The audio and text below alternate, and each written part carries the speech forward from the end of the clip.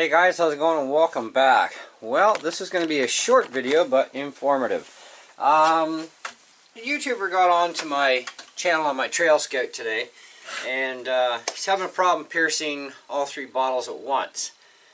And he said he put everything in the way he's supposed to, but just to confirm all that, just, make sure, I thought I'd do a video on this. So you want to unscrew the cap in the front first.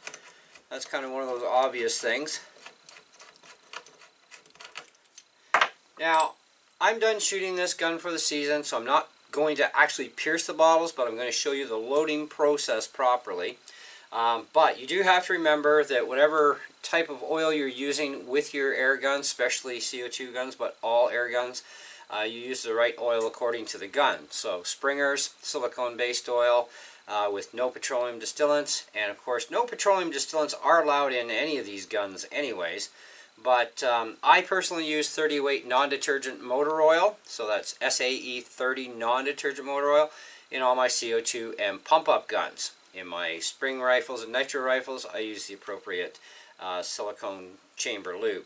Anyway, so you're going to want to put a drop on the front bottle, throw that down the throat.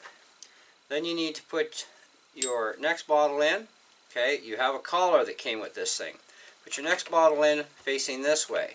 Okay, then you put your collar in. It doesn't matter what direction the collar goes in, even though one side is deeper than the other. It makes no difference. I've tried both ways. So put your collar in. So now that collar has one end of the piercing pin at the bottle that's going this way. Okay, now your last bottle goes in this direction. Now you do have this little baton, little cuppy thing on here, so make sure your handle is down, push it in,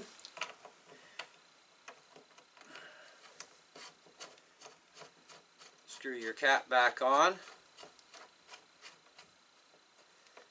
Now you got to make sure that this goes down nice and tight, okay?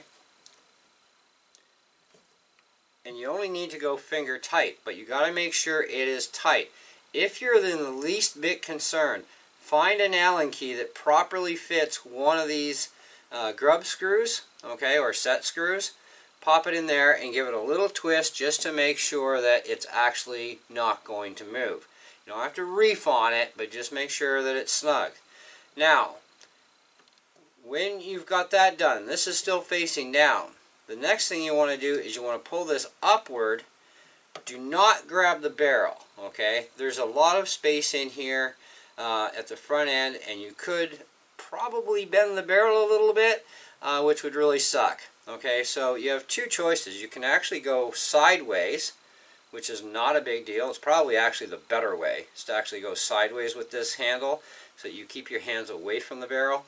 Because also, if you've already sighted in your gun and you go and you squish this way, if you do bend the barrel at all, now you're going to be shooting down really low, and that's going to really suck. So that means a whole re-sight in, and plus of course now you've bent your barrel. I really still do say that Diana really screwed up when they built this gun as far as the placement of the barrel band. It should have been up more near the front, okay? Like right about in here would have been perfect, okay? Either way, because we have to work around their design, I would probably suggest at the side, because then this way you can grip the gun somewhere where you're not going to be pushing down on the barrel, and then you just yank this to the side. It will pierce all three bottles at once, provided you loaded this thing in the exact sequence I showed you. Okay? So I'm going to unscrew this, and I'm going to load this one more time for you guys. This way you don't have to rewind the video.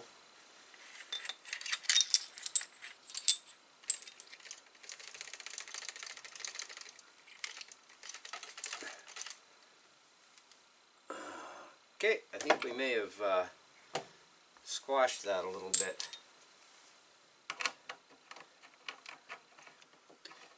We may have actually turned that in and started piercing that front bottle a little bit. I've never seen that happen, but anything's possible. So,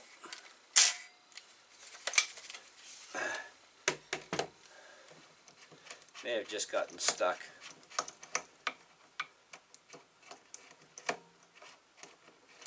when I load bottles, I usually go ahead and pierce them, but... And there we go, it's out.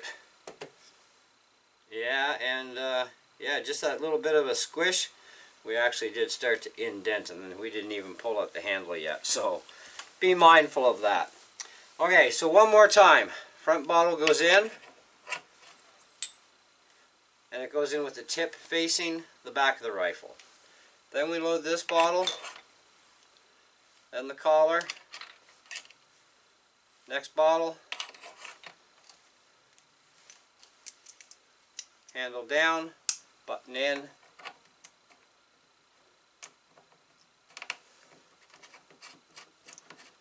screw in the cap, and then of course do a sideways pierce or upper, depending on which way you're most comfortable with.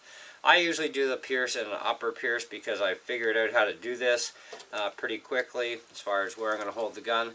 I also have a bipod on my gun, which makes no difference with or without, but if you're a little bit concerned about maybe running into the barrel, do a sideways pierce.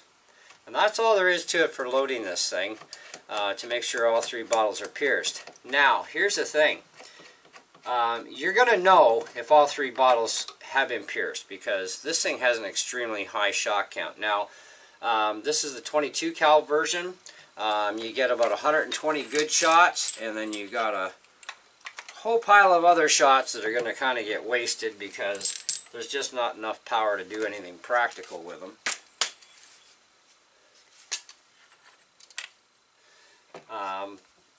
But the 177 cal version gets over 200 shots, and it's crazy. And then, of course, you're going to have a lot of wasted shots that you just don't bother with a pellet, just cock and fire, cock and fire. The gun is not going to allow you to unscrew this cap properly and safely without blowing the front seal. It probably won't even allow you to unscrew it anyways, not safely, until all the gas is exhausted. So make sure you fire it off till there's absolutely zero gas that you can hear coming out of that barrel. Wait for about 5 minutes, shoot off another couple rounds, then you can remove the cap, and you also shouldn't have any expansion in your O-ring.